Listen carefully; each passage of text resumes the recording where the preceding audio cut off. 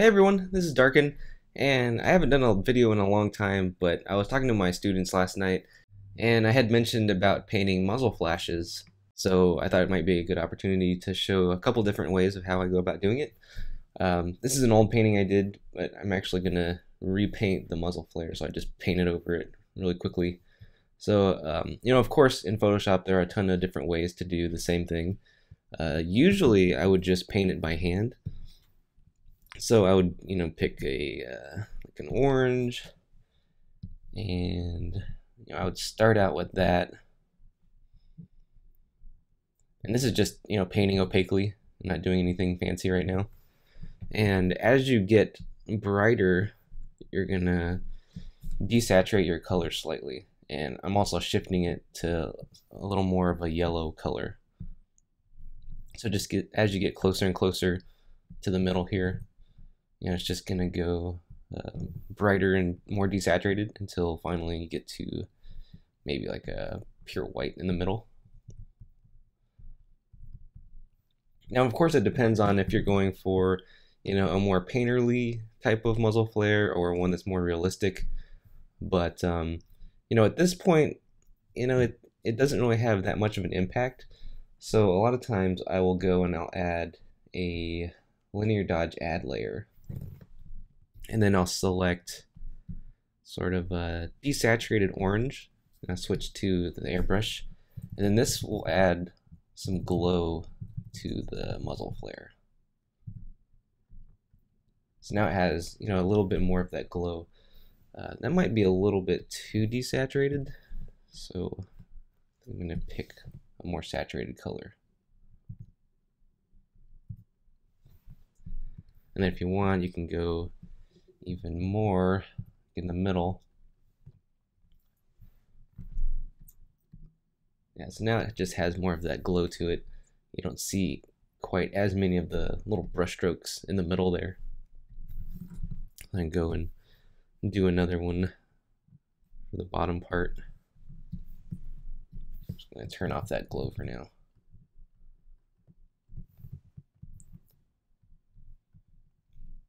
So going from that red orange to another orange to a more desaturated yellow. And I'll just go to white. This one's a little bit different than the other one, but good enough for the purpose of this demo, I think. And go back to the linear dodge add layer and paint that in there. And now you have a muzzle flare. Alright, so that's one way of doing it, just by painting by hand. But as you can see, it didn't take that long, but it took some time. So another way to do it is by using, actual real muzzle flares. And it's sort of similar to photo bashing, but it's a little bit different. This time I'm using actual little movie clips. And I actually bought this from Video Copilot. They sell a library of different effects. So if you look down here, you can see I have atmospheres, blood, charges, debris, dirt charges, explosions, fire, muzzle flares, smoke. There's a whole bunch of different things. And these are little movie clips that, the background is masked out so that you can actually put it in your image and not worry about having to mask anything out. And I originally bought this when I was using After Effects, so I wanted to do some live action stuff, and you can do some special effects with that. So that's why I bought these. But I also got them because you can use them in your illustrations. So down here you can see the different little muzzle flare thumbnails. And so maybe we'll go with this one here. This might be a good one. These are actually on my external hard drive, so hopefully it won't take too long to open these. But yeah, using something like this, it just speeds up the process a lot. I could sit there and paint them by hand, but it just takes longer. So this actually helps me out, especially if I'm working on a bunch of different paintings at the same time. Okay, so now you can see that I have it open in this other little file, and this timeline popped up because this is an actual little movie. So if you hit play, you can see that it plays. It's obviously just basically one frame, because the muzzle flash, so it's extremely fast. So you can just drag this to, you know, whichever frame you want to use. And since it's only one frame, it's just at the beginning. And then you can just copy this, go back to your painting and paste it. And this is pretty small, so I need to make it a lot bigger. Rotate it the other way. So let me turn off these other muzzle flashes. Alright, so, you know, obviously it's kind of in the wrong perspective because it was, you know, a straight on profile from the original file. And then also it still has kind of that, you know, not much of a glow to it. So if you change the layer mode to maybe screen or linear dodge add, you know, whichever one looks better. But then I can also go and add more effects on top of it.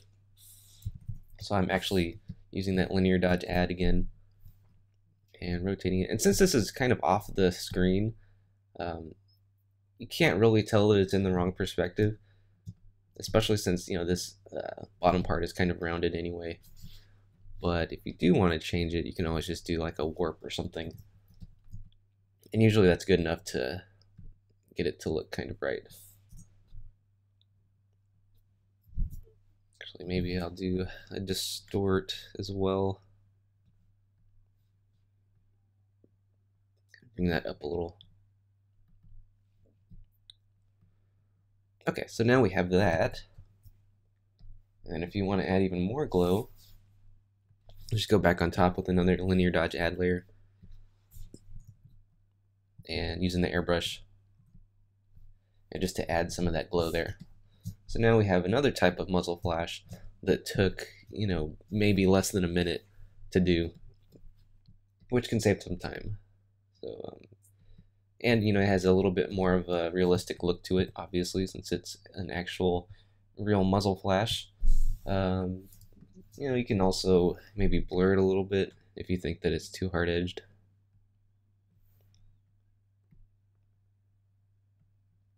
That's a little too much. You might want to just do a subtle blur to it.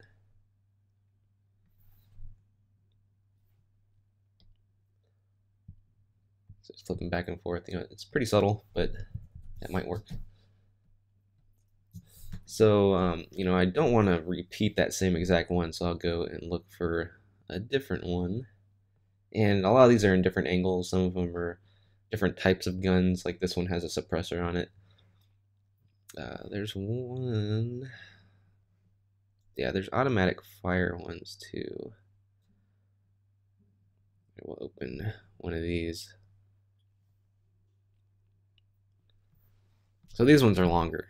You know, you can play it and you can see how it goes. The effect on this one is pretty small. I kind of want a bigger flash. Maybe one of these other ones might work a little bit better.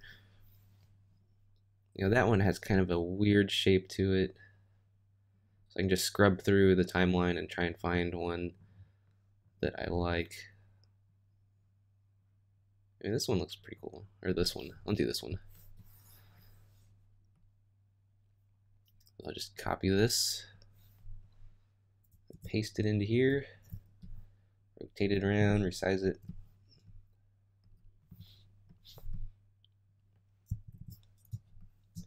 Change that to linear dodge add. And just do a distort.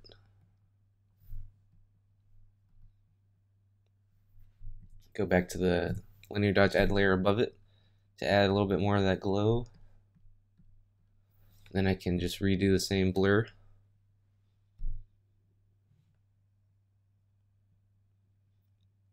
And now you have two muzzle flashes. And you can flip this on and off to make it animated. But yeah, so, you know, two different ways to do it. You know, some people may not know about being able to use little movie files in their paintings. So I mean, it's a good little trick to use, especially if you need to save some time.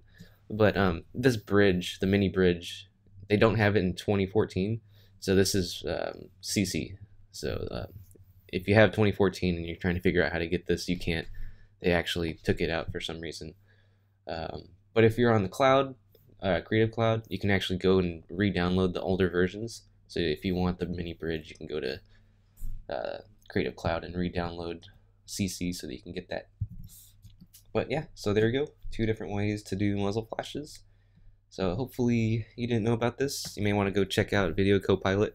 You know, they sell all these different things, so it'd be a good little addition to your toolkit. Alright, so I'll see you later.